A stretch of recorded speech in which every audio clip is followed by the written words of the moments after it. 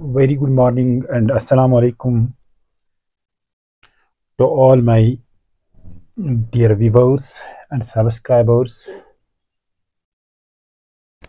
We have been learning history from some period of about 40 days, and today our topic is Gupta administration. Gupta administration.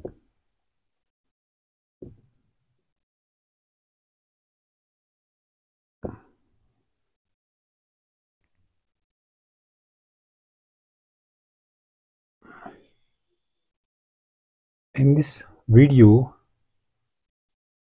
we will study taxes and currency also. But what were the salient features or features of this administration will be discussed first. Let us see some of the features of this administration one by one. Unlike Mauryan administration, Gupta rulers had direct control. Unlike Mauryan administration,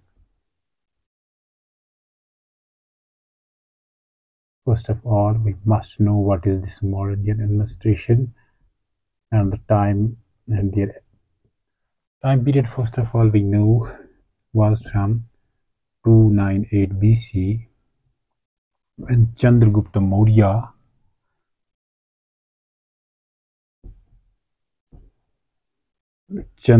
Maurya, its first ruler, founded this dynasty.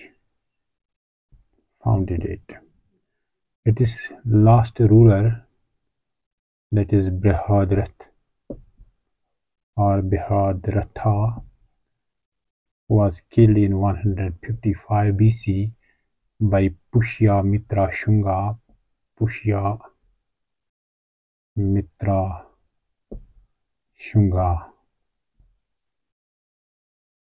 and founded this person the Shunga dynasty. However, it was not to mention here, but sometimes I remind you such things so that you may get it recalled. Unlike Mauryan administration, that is the administration which we just talked of, unlike that, this Gupta administration had a unique type of administration. That is, they had direct control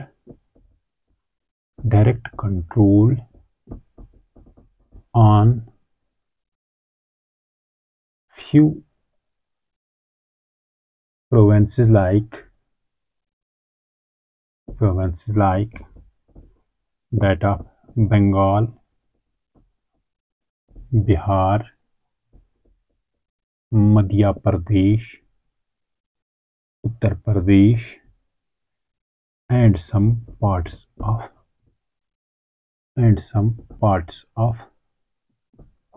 Punjab. Before going further into details, let's first of all know what is the location, or where is the location of these states we have just talked. Bengal, see, it is here. Bihar, this one is here. Madhya Pradesh, here. Uttar Pradesh, this one. States may be bigger or lower. I am just only mentioning points. And some parts of Punjab, it is almost here. They had direct control over these states. What was to the rest if they had, that is, in other parts which they controlled, they ruled with the help of defeated kings. See, suppose we will take the case of Samdragupta. Samdragupta was one of the greatest kings or to say the greatest king of this dynasty. He was also called as Napoleon of India. See, in case of Samdragupta, it is said, not only said, it is mentioned in that he defeated 9 kings of North India, 12 kings of South India, and 18 kings of Central India. But he gave the kingdoms back to all of them on some pro- on some features that is they had to apply. That is, the defeated king had to, number one, pay tribute to the Samdragupta, had to marry his daughter to Samdragupta, had to come to the court himself, the court of Samdragupta himself, on every birth anniversary of Samdragupta. So indirectly, rest provinces were also controlled by these Gupta rulers. In this first type, where we saw the control which was direct on Bengal, Bihar, UP, Madhya Pradesh, and some parts of Punjab, where the king was there, he established direct or central administration there. Central administration was there,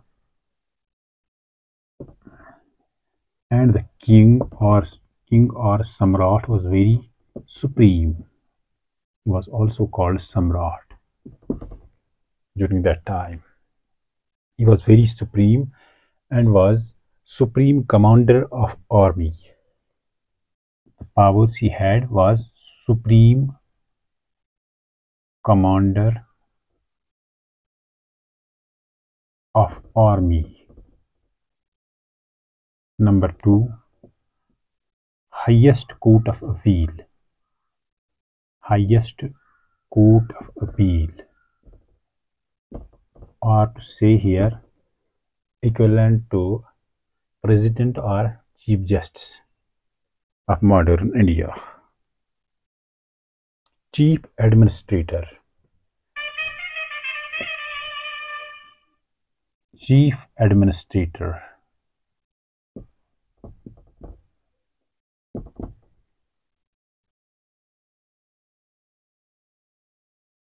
He also claimed the king. Here also claimed himself with divine power. Claimed himself with divine power, that is, powers which were given to him by some, which had come to him through heavenly means, not given by the public or people, and even claimed himself as Vishnu on earth. That is equivalent to God, Vishnu on earth. That is, this Samrat or king used to claim Vishnu on earth. This was done. Why these things, that is divine power or Vishnu claiming himself divine on earth? It was done only for the purpose to broaden influence. To broaden influence on common people or masses, on common people and the nobility he had under his control, so that they may obey him and the administration would be of very safety. The king was assisted We are studying this time Gupta administration and its unique features. The king was assisted by a series of ministers appointed by king himself. The ministers were appointed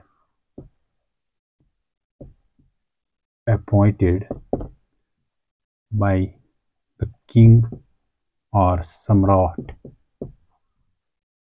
himself.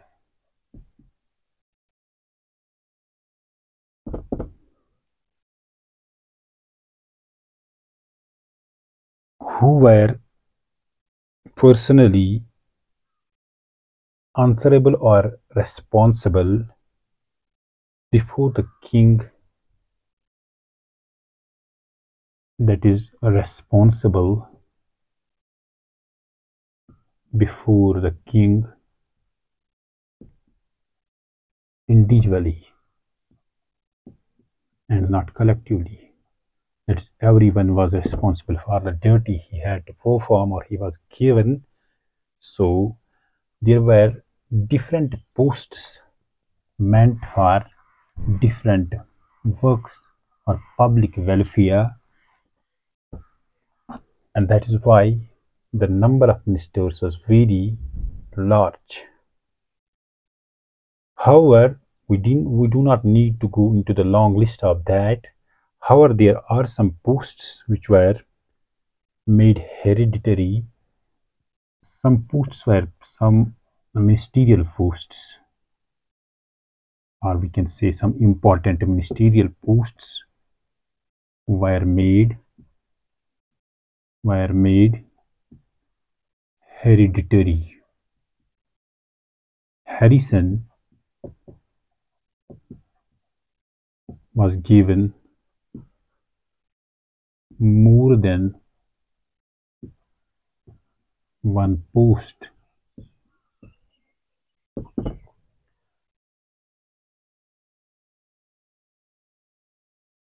Such a profession or such professions were given to the intellectuals or those who were very loyal, royal as well, and to the high class persons. Unlike Mauryans, we again see, unlike Mauryans, the Gupta's bureaucracy was small. This was mainly because autonomous institutions or self-governing bodies had emerged by then. See, if it is Gupta area, it is the central administration where they use it to rule some areas. But if they had control over other areas, say for example this here, so on and so forth, what they use it to do, that they appointed here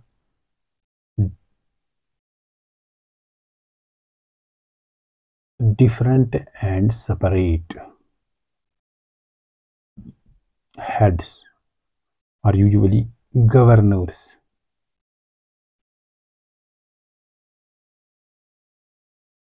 to rule that particular area. And these different government or administrative units ruling the separate areas was later called as Bukti administration. The Guptas divided their area into these various provinces, which were called as Bukti administration, and was given to a governor, mostly from a royal family. The head or the governor was mostly from this royal family, and even they were sometimes or usually relatives with one another. That they did not even use to fight then. This maintained the stability of the Gupta administration during that time. Land grants was given to military officials. Unlike those of Mauryans, Mauryans had one peculiarity or unique feature, that is, they used to give salary in cash, while as Guptas here give land grants to military officials.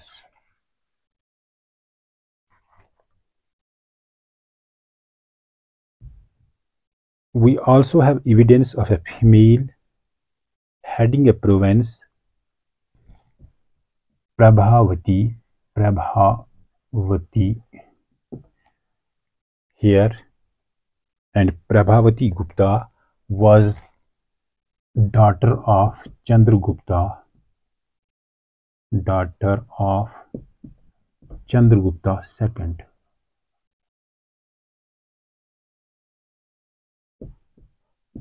She had ruled. She ruled Saurashtra. Saurashtra province, which was in Gujarat, and the famous Sudarshan Lake was there.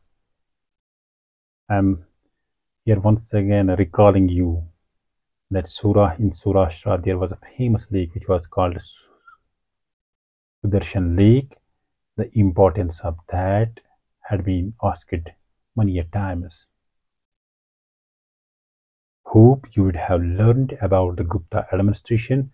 We will go into the detail of taxes and currency of the Gupta administration in the coming video. Thank you for being with me.